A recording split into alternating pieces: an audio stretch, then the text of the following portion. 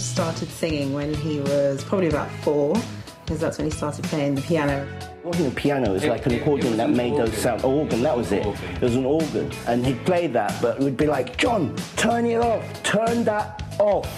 And he'd be like, oh, I want to play my music. At school, he started to come into his own. A lot more singing, acting in the school plays. For his birthday, he created a show, and that's when everyone just went, wow, he can really sing. And he was only 9 at that time, wasn't he? He studied music production. And this is one of his first recordings when he was in college. He'd be there till like midnight. My mum would go spare because she was like, where's my son? And he got distinctions all the way through. John always loved music.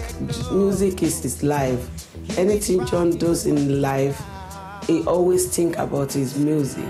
When he was 18, he performed in a talent show in West London, and it was at that moment that I realised, wow, he can sing.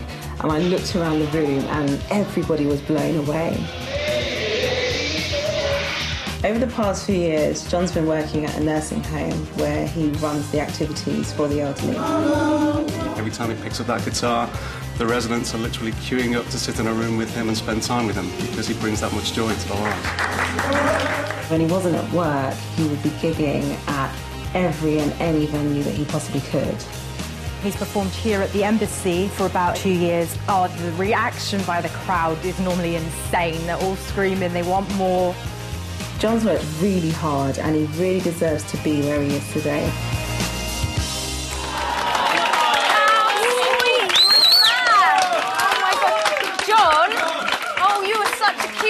But can I just ask, can you bust out that move that you did there in that talent show performance? Oh, wow. Go on. You really want to see it? Yeah, I want to see it now. Go on.